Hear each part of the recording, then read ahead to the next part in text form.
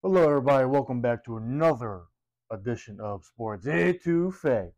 I'm your host, Logan Graffia, and today we're going to get into the two main hot topics, and that is the LSU defensive woes, and on the other end, we have the New Orleans Saints offensive woes, and much, much more to get in onto the Saints topic. But first, you got to hear the theme music. Play it.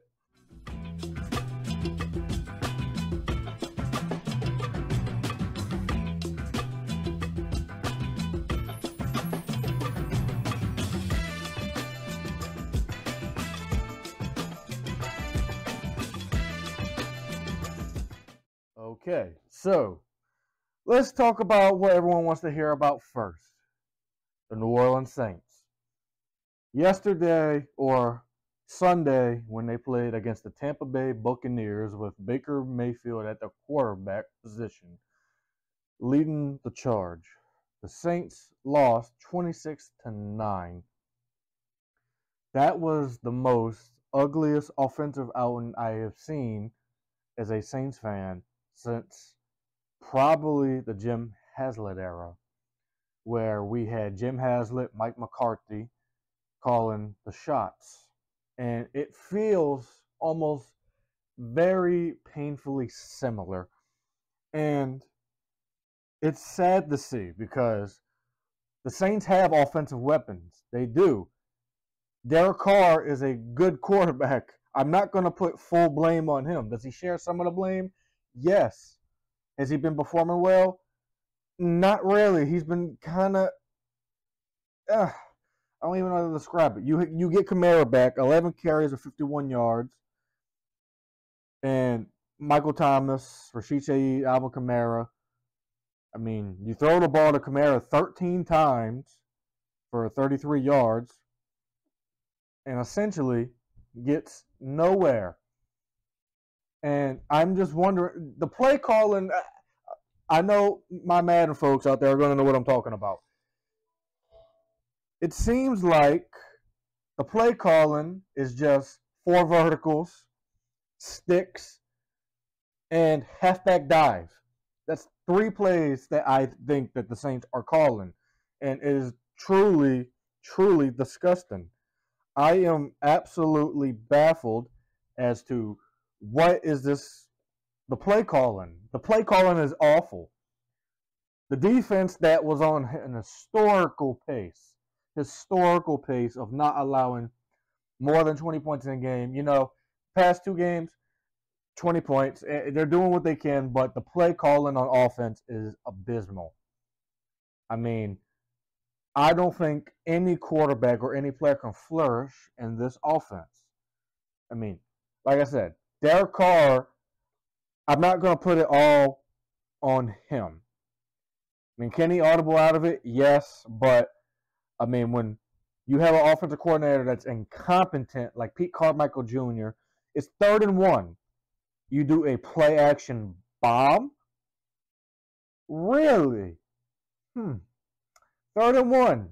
You have to get a first down to move the chains. You call a play action bomb. Not even a flat route or a slant route or a swing route. You call a bomb on 3rd and 1. You don't even put Taysom Hill in. Now, they play Taysom Hill a lot more. I'll give them credit for that. But this is the worst offensive outing for the Saints I've seen in quite some time, probably since the Katrina Saints year. It's just been abysmal to say the least. I am absolutely frustrated, and everyone has a right to be frustrated. I think it's time for Pete Carmichael Jr. to go. You have to let him go because there's a picture going around. I even posted it on my Twitter. I don't know if anyone's seen it. And even my guy Caden, go give him a follow if you find him on Twitter or X. There's a video. Carr is with Michael Thomas, Rashid Shaheed, Alvin Kamara. They're all discussing stuff. And who are the coaches in the video? Cody Burns, the receivers coach, and Ronald Kirby, the QB's coach. Pete Carmichael Jr. is nowhere to be found. Pretty telling, huh? I think it's time for Pete Carmichael to take an analyst role and give up his play calling duties to Ronald Curry. And if you want to see what a Ronald Curry offense looks like, go watch the Senior Bowl, the national team with Jake Haener leading the charge. That's why they drafted Jake Haener, because Ronald Curry worked with Jake Haener at the Senior Bowl calling plays for him. I think it's time to give Ronald Curry a shot. I honestly can't see a better option right now this year. I mean, everyone's going to say, bring Gruden in, bring Gruden in. I want them to bring Gruden in. But I don't think he's just going to take an offensive coordinator job after being a head coach for all those years. He might, I mean, shot in the dark, throw a Hail Mary to see what. It's just, I am absolutely speechless. I mean, the defense did not look, missed tackles. That was the most missed tackles I've seen by this defense. And you have Baker Mayfield out there juking people out of their shoes. I mean, that is just absolutely ridiculous. Ridiculous. Everyone has a right to be frustrated. I am frustrated because what I seen at camp is not what I see on the field. What I seen at camp was a lethal offense, and it was moving, quick, fast-paced. What I see now is just Pete Carmichael is just absolutely staining this team with just poor offensive play calling. He needs to go. Usually I would be the professional one and say, okay, maybe give him a shot. But no, I have not liked keeping Pete Carmichael since DA took over as head coach. I wasn't even a fan of Dennis Allen being hired as the head coach, but I love from the defensive staff that he's brought along. But nevertheless, Pete Carmichael Jr. didn't even want the job, you guys. They asked him to do it. He said no at first, but when they couldn't find anyone, the DA actually, they gave it back to Pete Carmichael Jr. Ridiculous. Absolutely ridiculous. It's time for him to go. Time for him to go. And right now, I am working on actually an article for the Sports A2K website about some offensive coordinator candidates, I should say.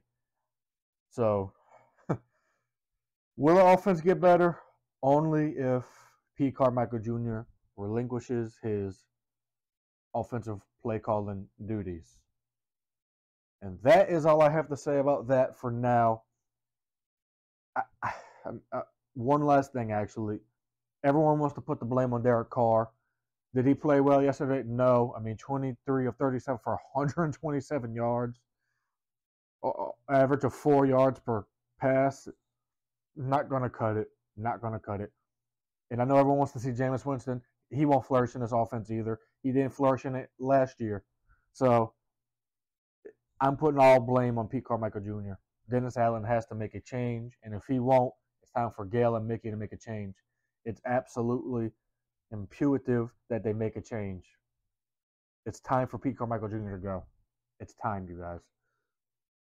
Now we got to talk about the LSU football game that happened over the weekend against Ole Miss. And it started out rough. You have LSU driving, but then Jane Daniels goes to run out of bounds, gets absolutely hit-sticked, fumbles the ball, and Ole Miss takes over, drives it down the field with ease, and scores. Now, I have to say this. The defense for LSU is absolutely horrendous. Absolutely horrendous, you guys. When the offense scores 49 points, 9 times out of 10, you're supposed to win the football game. When your offense puts up 49 points, your team is supposed to win the football game.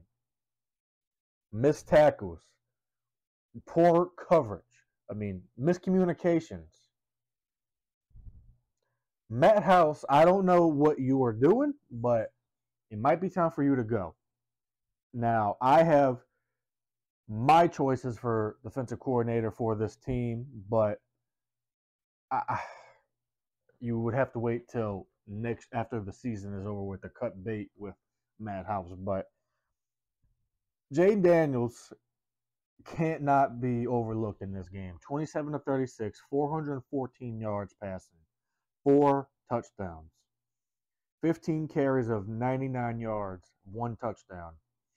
Jay Daniels accounted for almost 500 yards of the offense. The offense is a championship level offense. This is a championship offense, you guys, but this is a junior varsity defense. Now, are there some defenders that you can highlight?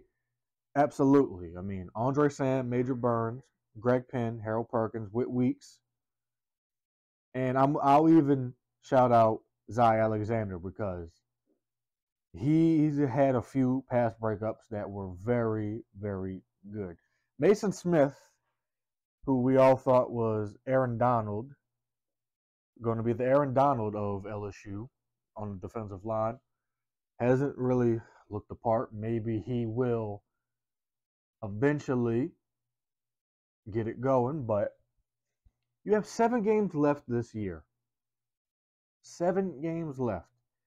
You are ranked 23rd right now. You're going to be playing against Mizzou, who has, I think, the #1 receiver in terms of receiving yards in the country. And LSU's defense ranks 117 out of 130. That is just putrid. Absolutely putrid. I don't know what Matt House can do to fix this, if he even can, but the scheme is wrong. You have Harold Perkins playing coverage. I get the sentiment of, oh, we want him to play the position that we feel was best for him to play in the NFL. Well, you guys, this ain't the NFL. Brian Kelly, Matt House, this ain't the NFL. This is the NCAA. This is LSU football. Perkins is better suited as a pass rusher, edge rusher, rushing the quarterback, spying the quarterback, which he hasn't done this year, which worked beautifully last year. I don't get it. Why change what worked? I think it might be time for Matt House to go. And because, I mean, you have talent on defense. I get you have a bunch of transfers, but you have talent on defense. The miscommunication, the missed tackles, the tackling has been awful. The blown assignments in the secondary. The secondary is awful. I mean, there's a couple players like, Zy Alexander, Major Burns, Andre Sam. I will highlight them. Deuce Chestnut didn't play in the last game, but, Denver Harris looks like there's not many positives I can say about the LSU defense. I am just very, very, very upset that we have a championship offense. This team has an offense that can win a championship this year. Jay Daniels is playing like a Heisman Trophy winner, like I said he would.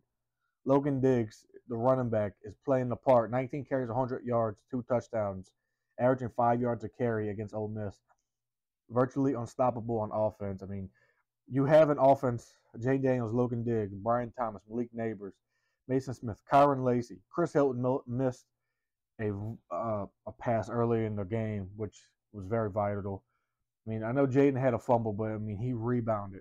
The offense and the team rebounded in the second half as much as they could. They had 42. They took the lead at one point, you guys, and you all watched the game. But then it came down to, can the defense hold them, and they couldn't. The defense could not hold them. Lots to work on. Lots to work. I mean, Ole Miss put up 55 points on LSU. LSU put on 49 points. Again, 9 times out of 10, when your team scores 49 points, you're supposed to win the ball game. You're supposed to win the ball game. That is just absolutely horrendous defense by the LSU Tigers. I am not used to seeing an LSU team with that putrid of a defense. It is just truly, it's unimaginable, to be honest with you guys. I'm used to seeing LSU being a lockdown defense and delivering pain every time someone touches the ball. I don't know how they brought in Pete Jenkins, legendary defensive line coach, who retired back in 2017. They brought him on to be a defensive analyst, maybe to help with the defensive line, defensive side of the ball. But I don't even know if that's going to be enough. You have 7 games left. If you win out, you have a chance to maybe get up to at least the 6th ranking. You're playing a bunch of ranked teams. If you beat them all, you have a chance to move up fairly quickly if you do it in a good, orderly fashion. So there's a lot of things that need to be fixed. A lot of things that need to be fixed for both LSU and the Saints. For the Saints, you have to fix the offense. If you don't get it fixed, I'm sure Mickey's going to clean house after the year. If you don't fix the defense this year for LSU, you have 7 games to fix it. Don't waste this talent on offense. You have a championship offense. Get it together, please. And that, you guys, that's my rant for today's episode. But before I go, I'd like to say, don't forget to like, subscribe, and turn on notifications. How about that? Turn on the notifications for this channel. Be sure to share each link that I post. Share on all your social media pages, because this does not happen without you guys' views. Need those views, you guys. Be sure to follow me on Twitter, Instagram, and look for me on Facebook. Wow, I can't talk today. A lot of ranting. Follow me on Twitter and Instagram at the Soulman57, Soul spelled S-O-U-L. Just search my name on Facebook, Logan Graffia, Graffia.